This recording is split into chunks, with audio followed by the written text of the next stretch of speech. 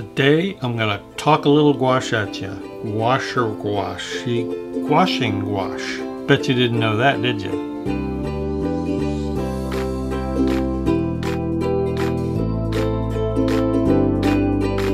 Hello minders, welcome back to the Mind of Watercolor, and today we're going to talk about gouache. Now I have been collecting gouache samples for probably about a year, all different brands.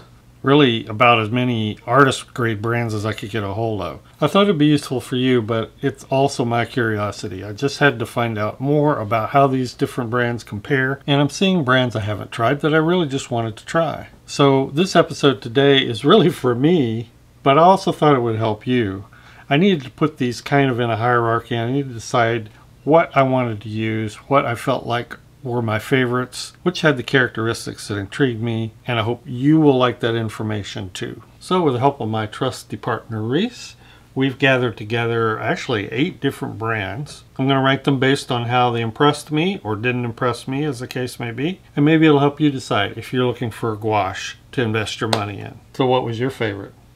Yeah, that's my favorite too. And we'll save that reveal for the end. Did you have a favorite color? Oh yeah, that was awesome. It was minty fresh. Are you eating paint again? Alright, so there's a lot of gouache out there, but just a few criteria that I tried to follow. I decided to stick with well-known major brands, ones that I felt at least would be considered artist-grade gouache or pro-quality gouache. I didn't get into off-brands or new kids on the block, new types of gouache, or lesser-known brands that have come on the scene lately. So most of these brands you're going to recognize as familiar names in the fine art industry, especially where watercolor is concerned. For the most part, gouache comes in tubes, although there is this one set here that I reviewed and will be in the rankings by Gouache, and it was a pan set. Now there also seems to be 2 designations in gouache: designer's gouache and artist gouache. For the most part, designer's gouache is aimed at the design market. The most notable of these is Winsor Newton. Winsor Newton has been making gouache for decades. In fact, this is a pretty old tube from my stash. It's still surviving, but it's probably 20 years old at least. But designer's gouache is generally used in the design industry. It produces flat, velvety colors, and not just used for painting subjects and doing paintings and renderings of subjects, but also for what you might consider more flat graphics, logo design, package design, mock-ups, stuff like that. I think now with digital, it's probably less so in the design industry. Designer's gouache has been aimed at those markets. You know, fashion illustration, cartoon and comic illustration, things like that. Now the other designation is artist gouache, and I'm starting to see this more within the last 10 years or so. Now artist gouache obviously is aimed at the fine artist. In the design and commercial art industry, a lot of illustrators use gouache. Quite a few actually. That's not new, that's been happening for decades. But a lot of the gouache makers will title and label their product as artist gouache. Now one of the things to keep in mind, the designer's gouache will sometimes kind of take liberties with is the light fastness, because it is used in an industry and with artists, professional artists that are not as concerned about light fastness. You'll see a lot of those parameters kind of thrown out the window. Instead they go more for vibrance and bright colors. Artist gouache tends to do the opposite. They tend to look at their supplies and provide supplies that are archival, light fast, and permanent. Now you can't absolutely rely on these naming conventions, so take the warning that you need to check them out. You need to check out the light fastness if that's a concern to you. And I'll be talking about this as I look at some of these brands. Let's start off with an honorable mention. And that's Gouache. This is the only group that will be included in this review that is pan based. Now this gouache performed very, very well, and the only reason it's in this honorable mention category is that I believe this is a designer's gouache, and not many of the colors are light fast. I had a lot of trouble finding any light fast information on this. It's billed or labeled as a designer's gouache and not an artist's gouache. The price point kind of put it in a designer gouache or lower cost gouache category, which usually means it's not using artist quality pigments. And so I wouldn't trust this as an artist quality gouache for permanence and light fastness. But let me tell you, for sketching, it really performed well. Really velvety laydown, nice brilliant colors, great opacity. And those are primarily, other than the artist archival and permanence ratings, those are primarily the top characteristics that I judge these by. So I put this as an honorable mention, not as a top quality artist level gouache, but as one that if you want to experiment with gouache, these are not really very expensive and they perform very well. I've actually done several sketches with this gouache and have been very impressed. Now, coming in the number 6 spot in my top ranked gouache was Da Vinci. Now, before I get into Da Vinci, let me qualify this review by saying I only had these 5 colors. I just bought the basic mixing set, which were the primaries and a white and a black. However, even these few colors I felt were enough to tell that they were very transparent. If you compare these to most other gouache, now there seems to be 2 schools of thought in manufacturing of gouache. And that's where the darks, or a lot of the deeper jewel tone colors, are semi-transparent or transparent. But there's an opaque white basically to mix with those colors to make them more opaque and more gouache-like. What the purpose of that is, I'm not sure, because you can do that with regular watercolor. And while I kind of adhere to the idea that I like my deeper colors to be transparent or semi-transparent, and then I add the white. As a matter of fact, I will mix white with regular watercolors quite frequently rather than use gouache. I still think that if you're going to create gouache colors and tubes to market to gouache artists, you'll want some opacity more than this in your regular colors. So I'm ranking this 6 because I believe it's a very high quality gouache or paint, had very high pigment loads and payouts, but they were very transparent as gouache goes.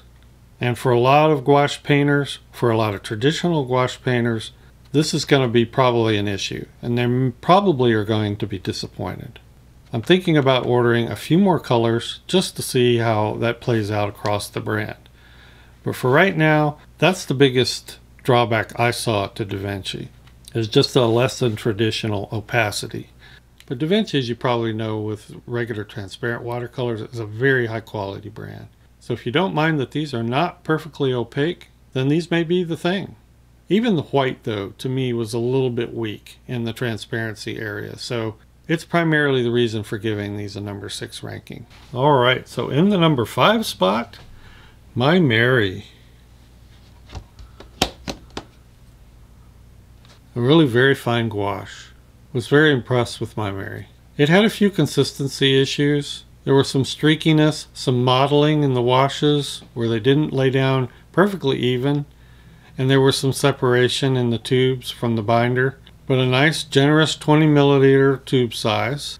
And most all the colors in this set that I tested, this 12 color set, were artist quality light fastness and permanence. So I would consider it an artist quality gouache. But very nice opacity. Here's the modeling I'm talking about. And I don't know whether that's just some of the binder separation problem and not getting enough pigment, but there just seem to be a few inconsistencies that way in the colors. Here it is again in the yellow, and even in the white there was some of that modeling. Very bright, vibrant color loads and payouts.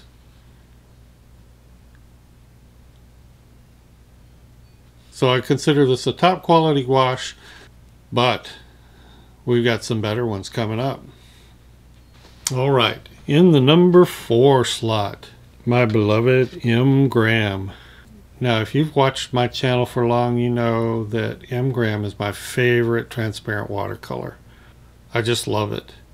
I think there are lots of great transparent watercolors out there, but I just return to M. Graham time and time again. So I have to say, it was pulling at the heartstrings a little bit for me not to give, or try to give, M. Graham gouache a top rating. And I'll also have to say that I really believe, for me, they do qualify as a very top rated brand of gouache. There was only one thing holding me back from giving these a higher rating, and that is that some of the deeper colors, as we mentioned with Da Vinci, were more transparent. but it was only in the deepest colors. And actually, given my preferences with the way I use gouache, this is not a problem at all. And you can see here in the lighter colors, I thought the opacity was pretty good. As you get down in here deeper, less so. Mainly in the very deepest colors. Not a problem at all for me, and probably not a problem at all for a lot of artists, but some traditional gouache artists are going to want all of these colors to have some degree of opacity. Nevertheless, a really top quality gouache. And I did think the white was lacking a little bit in opacity compared to what you're going to see is my 3, 2, and 1 rankings. But a great gouache. One of the best I've ever used. Now, I almost didn't review this one. I almost didn't put it in there because Winsor & Newton is traditionally known as a designer's gouache. And I know for a fact that there are a number of colors in here that are not artist grade in permanence. But the more I got to thinking about it, the more I thought, well, let me check it out. And I had already bought so much gouache. I didn't think that I had enough surviving tubes to review. I didn't really want to go out and buy a bunch more. For one thing, Winsor & Newton Designer's Gouache is extremely expensive. It's one of the pricier brands of all. And as you can see, my tube stash is quite old. You can see probably several generations. This is actually one of the newest tubes here, this Naples yellow. Tubes like this go back at least 25 years. But I'll be honest with you, in a lot of ways, Winsor & Newton probably deserves the top spot. There is not a gouache out there that will give you a more perfect, flat, opaque, velvety laydown. And to me, it is the quintessential gouache in the way it performs. It's just really hard to beat. And after going through this and comparing this to the other brands and reminding myself of that, I immediately ordered 4 or 5 colors to replace ones that had kind of gone bad or hardened up from years of neglect. Now you're probably saying, well, Steve, if it's that good, why isn't it #1? Well, one main reason, and that's because so many of the colors in the line are not permanent or light fast. However, I did find that going through their color list, they do have enough. They do have several. Enough of a selection of light fast, permanent colors that you could make this a true artist gouache. You could have a collection of Winsor & Newton artist quality gouache. And one of the things that's always bugged me about Winsor & Newton, still bugs me, and I still find it today, is there are separation issues from the binder. So you may open a tube of Winsor & Newton Designer's Gouache and get nothing but binder at the top. It happens to me a lot. And a number of the colors that I still have are still that way. That and the fact that Winsor & Newton is probably one of the most expensive gouaches out there. And here's a brand new tube. I mean, this brand new tube of Naples yellows, and you have nothing but a pool of binder on top. So performance-wise, these guys deserve to be in the #1 slot in manufacturing consistency, in price, and in a total color permanence or artist grade permanence across the line. I rate these guys #3. So who made it into that #2 slot? Holbein. Now I'll confess, this was a real surprise. Not because I don't think Holbein makes good paint, but I guess maybe because I just don't know enough about Holbein. I bought this little sample set, and I was a little bit cheesed off at how tiny this sample set it was. I mean, these are 5 milliliter tubes. I mean, come on. However, as I started testing them, I was really pleased. I mean, this is a top quality gouache. And it's an artist gouache, an artist quality gouache. Most of the colors in this set were excellent or very good light fastness, most of them being excellent. But painting with it was just an absolute joy. Really great opacity, really fantastic velvety smoothness. There was very little I could complain about. A little bit of streakiness, some of the dark colors, but darker colors you almost always end up mixing with white. So yeah, Holbein really impressed me. And I think it had those qualities that a gouache aficionado is going to love. Highly recommend Holbein Artist Gouache. And while I kind of complained about these cheesy little 5 milliliter tubes, It's a great way actually to get into testing these if you want to, because this was not a very expensive set. And if you don't have gouache, you can get a whole 12 color set without spending a lot of money on tubes. All right, drum roll please. What did I think was the top quality gouache? Schmincke, the Horadam gouache. Now they also make an Academy gouache, which I'm assuming is student grade. This gouache impressed me in just about every way. And I guess in a lot of ways you would come to not expect anything else from Schmincke. But it had the qualities I think a traditional gouache artist is going to want.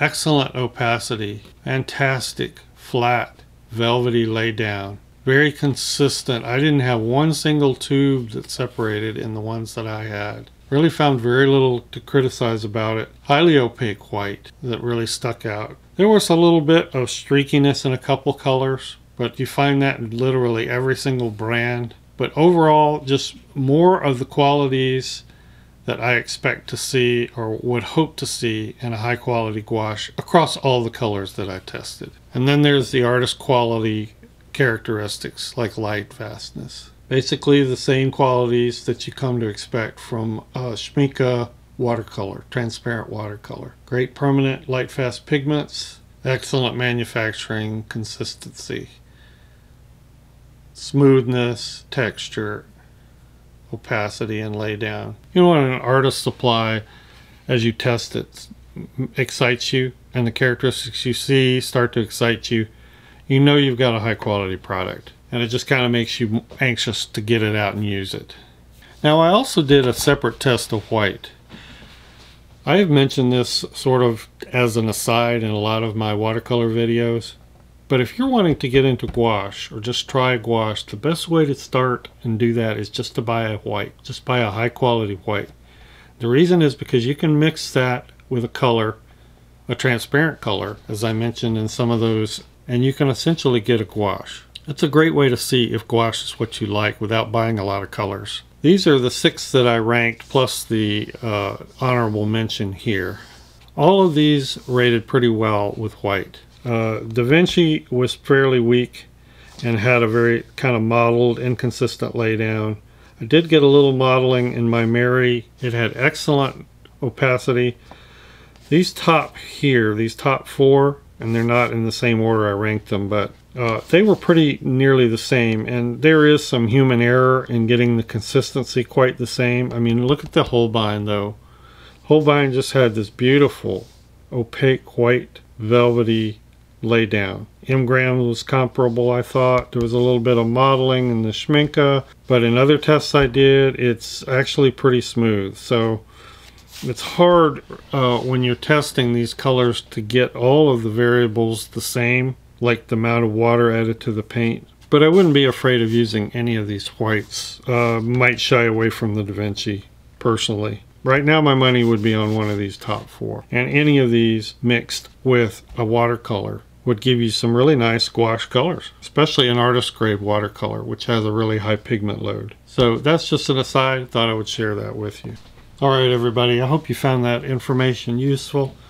I'm probably not going to get into doing a sort of gouache 101 or how to gouache for beginner kind of things, just because there are so many of those tutorials on YouTube, and I hope you'll go and check those out. And I've picked some that I think you'll particularly enjoy. They're by professional artists who paint with gouache on a regular basis, or experienced gouache painters. I will put their links down below in the description. And I just don't really feel like right now I want to redo that kind of beginner gouache tutorial. It's being done by so many and being done really well. So I want to share those links with you in case you're wanting to learn more about how to paint with gouache. I will be doing some gouache painting on my channel from time to time, and so you'll have those that you can look at and see how I do what I do. But I hope you found this information useful, and thank you everybody so much for watching. Thank you so much patrons for making all this content possible.